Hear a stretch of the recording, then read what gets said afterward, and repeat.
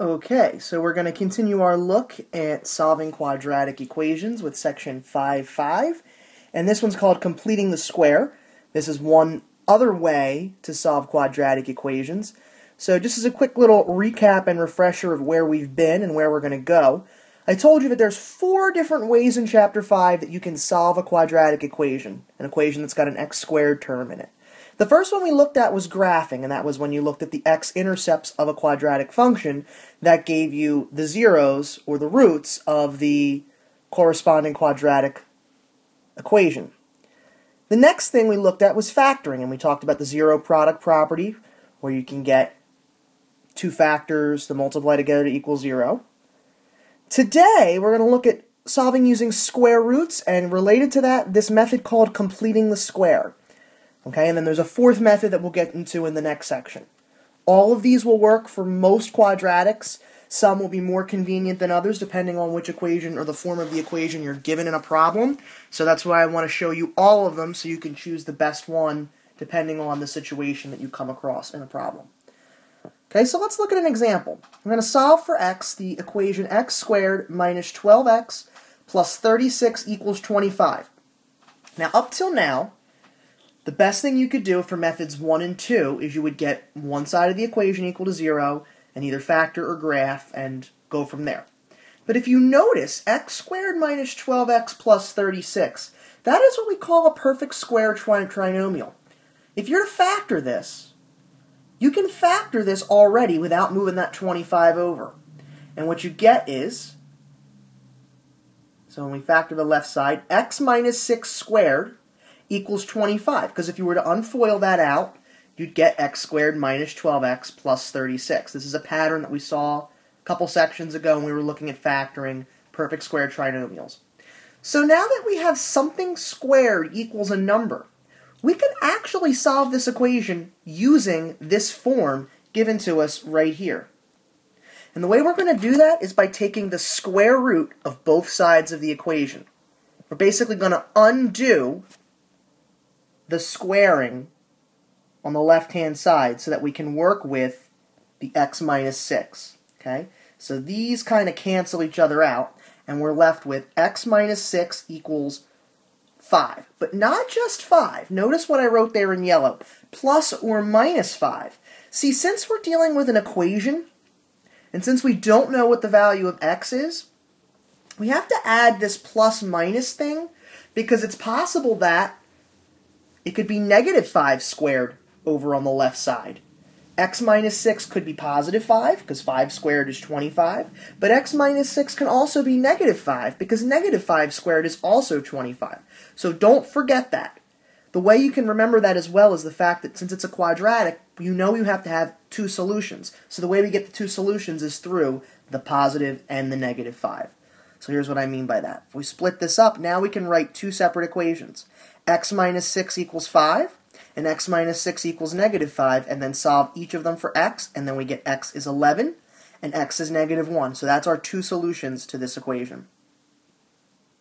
Okay, let's try another one.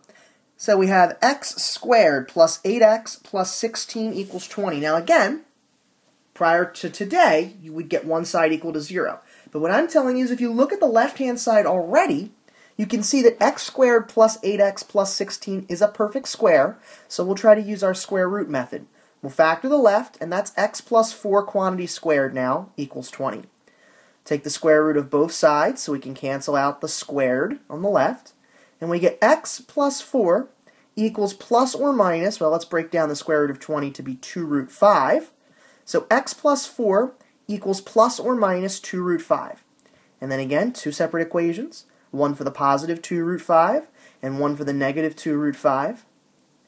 And then we can solve each of these for x, so x equals negative 4 plus 2 root 5, and x equals negative 4 minus 2 root 5. And then if you want, you can go to your calculator and get decimals for each of those. I did that for you. So we get 0.472 and negative 8.472 would be our 2 solutions. Or you could leave it in this form as well with the radicals. These are actually the exact answers, and then these are the approximates because we're going to a decimal. But either one I would accept. Okay, there's a couple practice problems now. I want you to give those a try from your note sheet. Pause the tape, rewind it if you need to, and then come back and we'll talk about some other examples. Okay, so now we want to think about what happens if we aren't given a perfect square.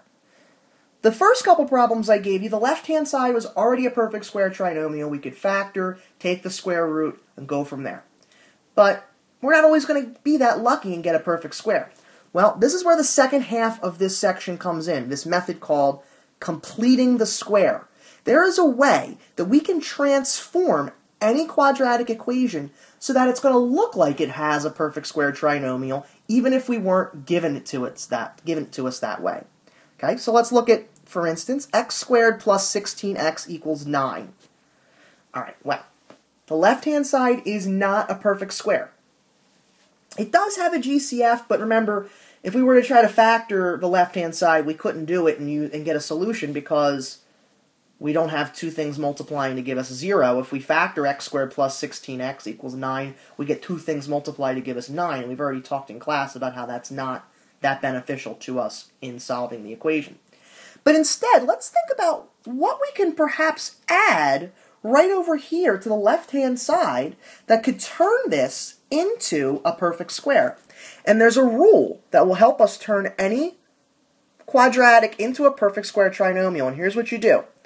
You're going to add 1/2 of b squared to both sides of this equation up here in order to figure out how we're going to turn this into a perfect square. So b is 16.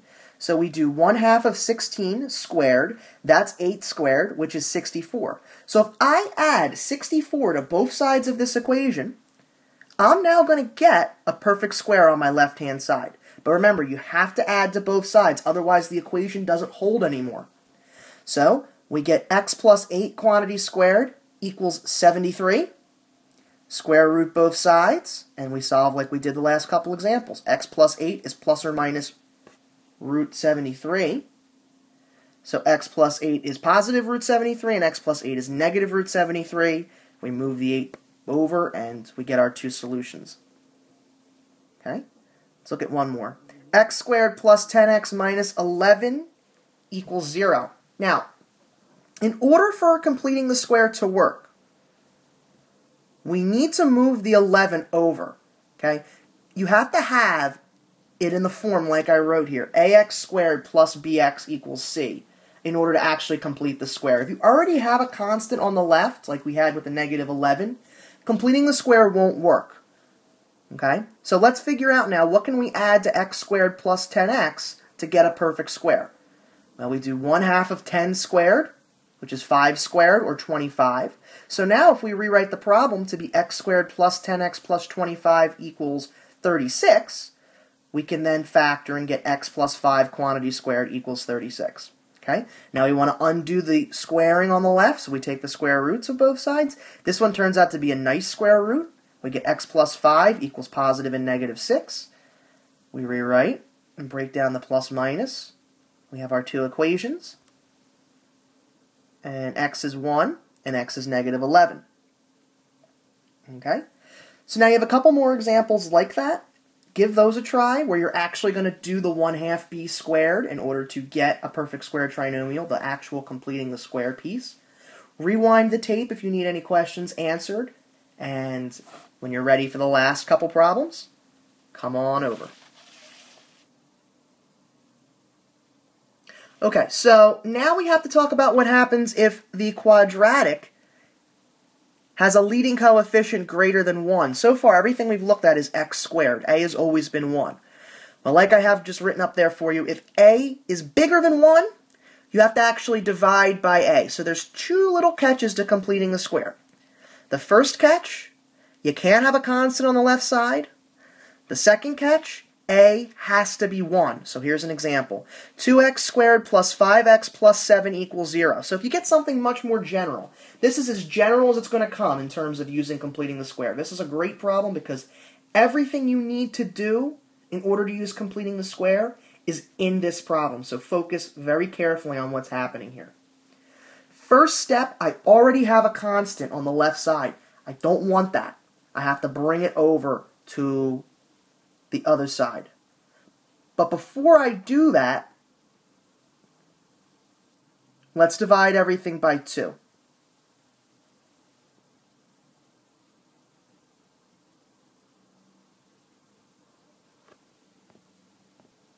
Now that I've gotten a by itself, or rather a to be 1, I want to take this constant 7/2 and move it over to the right-hand side. X squared plus 5/2 x equals negative 7 over 2. Okay. Now we are able to complete the square. We're going to take 1/2 of 5/2 and square it.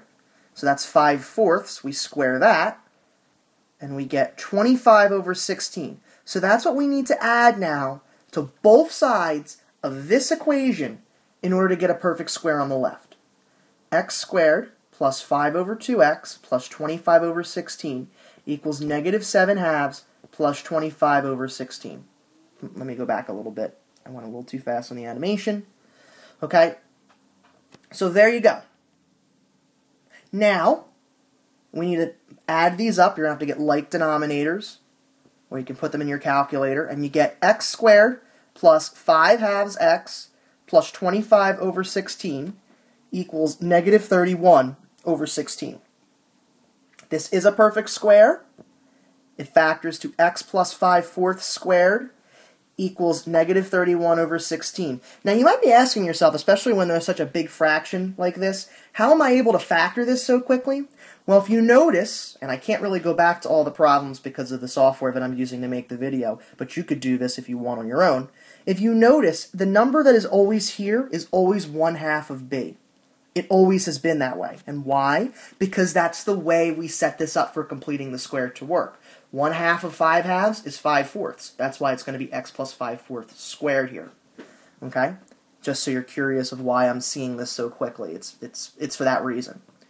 So now we want to get rid of the quantity squared on the left, so we'll take the square roots of both sides. X plus 5/4 equals, okay, when we take the square root of negative 31 over 16, let me show you how I got that answer so quickly. So you got to take a square root of the top and the bottom when you square root a fraction. The square root of negative 31, well, we talked about this a couple sections ago when we were looking at imaginary numbers. First step is to take that negative 1 out, and we write that as an I, because I is the square root of negative 1. So it's I root 31 over the square root of 16, which is 4. So x plus 5 over 4, equals plus or minus I root 31 over 4. And then we can split it up, write our two separate equations, and solve. So we get negative 5/4 plus I root 31 over 4, and negative 5/4 minus I root 31 over 4. Okay? This is probably the most challenging of a completing the square problem. It's got everything in it. You've got to get the constant moved over. You've got to divide through by the a. There's some imaginary numbers when we take our square root. If you can do a problem like this, and I have some examples like this in your notes to try on your own, you can handle any kind of completing the square problem. Okay?